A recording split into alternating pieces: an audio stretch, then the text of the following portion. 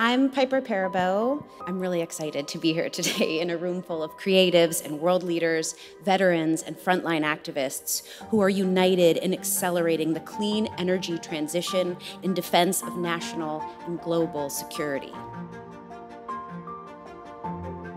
Like many of you, I came here today to learn and ask questions and strategize around what we can do as artists and frontline leaders to help build the clean energy future that is now on our doorstep. We are at the Global Clean Energy Action Forum in Pittsburgh, Pennsylvania, the heart of the first industrial revolution. I'm really honored to have done an event right here in Pittsburgh, which is really a city known for clean energy infrastructure, highlighting the need for clean energy jobs and a just transition to a clean energy economy. There are 3,000 clean energy leaders from across the world uniting in the first ever global action plan to transition to clean energy. What I'm most excited about being here at the Clean Energy Freedom Campaign by Grounded is to see where business, science, culture, community, and government can actually work together in support of a just transition to a green economy. I'm excited to learn more about our energy future because there's a lot going on in the world, and I want to see how that's going to change the makeup of our energy portfolios. We're at this moment of transformation and opportunity with all of this new federal money through the Inflation Reduction Act, the Bipartisan Infrastructure Bill, the CHIPS Act, so many states really looking at how we save this planet and also create opportunities for communities. Today's event's pretty exciting. We have Secretary Jennifer Granholm here today, and I think there's a lot of young people and also mentors to be here in this space, so really excited to learn more about the energy sector. The whole purpose of bringing everyone together was to create a sort of springboard, a launching pad for what happens next. Our mission is to hire and train 900,000 workers needed to build our clean energy economy and meet our climate target. We're going to need 900,000 jobs created to make this transition to a clean, green economy. And instead of thinking we're going to need 900,000 workers, I think about it like we're about to create 900,000 good, union-paying jobs.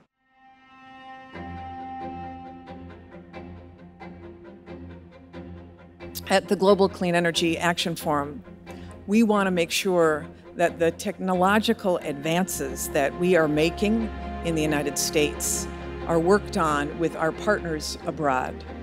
We can end wars by petro-dictators tomorrow by accelerating the clean energy transition today. The truth is that they come to kill us. It's not about a special operation or whatever, that there's a huge war. What we want is to show that this horrible situation with a war, it shows that clean energy gives you freedom. But this notion of countries feeling secure because they are not reliant upon sources from countries whose values they don't share is just really important. Yeah, that really resonates with me, the idea of independence because of clean energy. Right. This launched with just an idea to unite pop culture and the government and frontline communities and veterans around reframing clean energy as national security. Our military involvements, our national security interests have long been formed by the impacts of climate change, the impact of our oil dependency. I think I have a hard time trying to understand the role in the U.S. military in actually achieving clean energy future, knowing that they've invested millions of dollars working alongside the border and surveillance industry. People are being put in danger moving fuel, but also the U.S. military has a lot to own up to when it comes to affecting land. One thing that I think is super important is humanizing the issue like we have done here today. I think that talking about the sexual assault that happens when there are more fossil fuels present, when there are more populace, man camps is super important in talking about what are the actual implications to real life people, to my families I have to worry about. So how do you think the U.S. military will respond in taking ownership of how they've affected the environment and indigenous communities? The issues you mentioned are extremely important, I know, to the department, and something they're taking very seriously and looking at ways it impacts people. To influence change is to be engaged, right? Raise your voice into these communities because they do care, they want the feedback.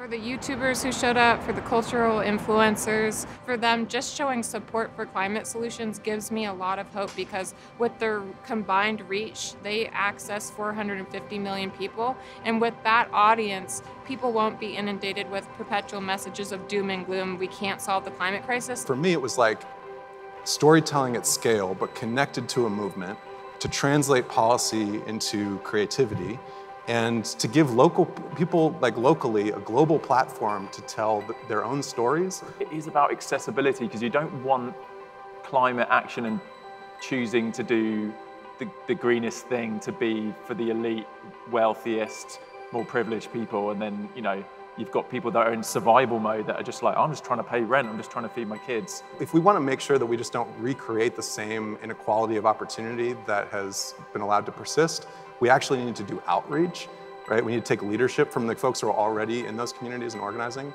Right now, like, the rules don't reflect the true cost to society of our fossil fuel addiction. And so if we want to really reach people where they are, then we need to make sure that at each key decision they're making in their lives, there's an opportunity, and in fact, the best opportunity is around clean, renewable energy.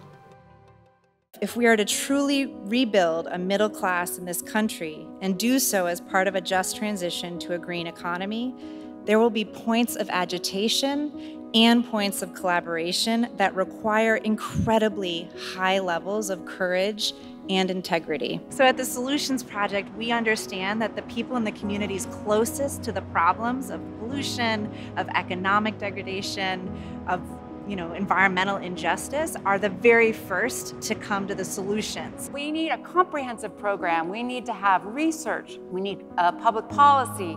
We need coalitions. We need communications. But it's all grounded in community organizing for real change. So we don't believe in empowering the community because we believe the community has power. We just believe that they need to be provided with the kind of support, technical assistance, and research that makes it possible for them to manifest their vision.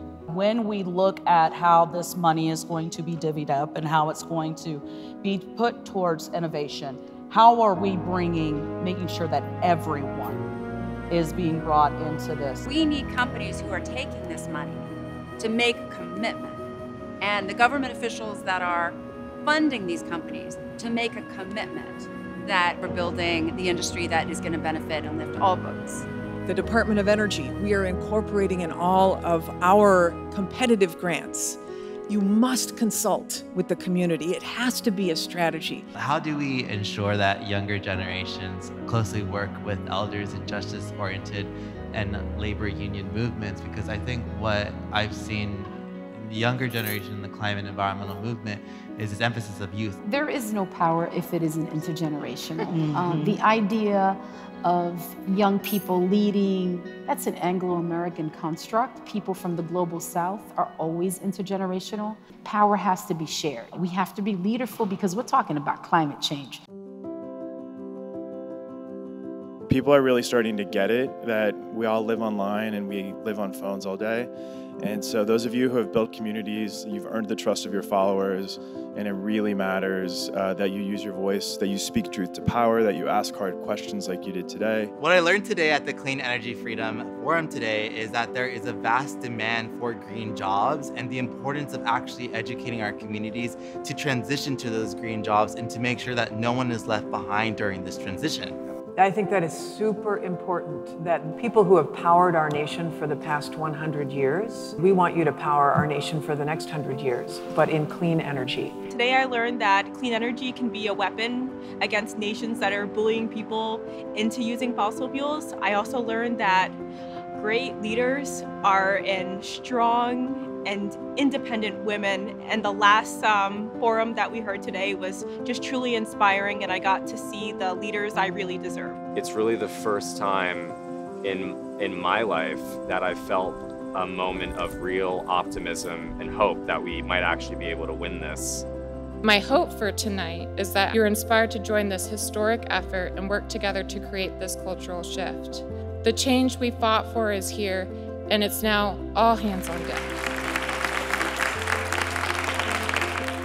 I think as Americans, there can be a real sense of hope about the climate movement. Now that we have the money allocated to do it, now we get to do the work of making change, and that's something Americans are great at.